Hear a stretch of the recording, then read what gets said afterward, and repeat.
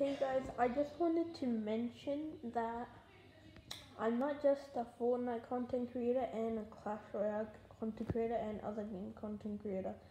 I also solve Rubik's Cubes. I'm a really big fan of them. I really like how they're a good skill for your hands. Yeah.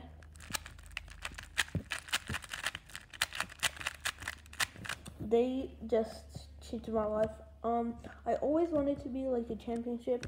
Hopefully one day I do.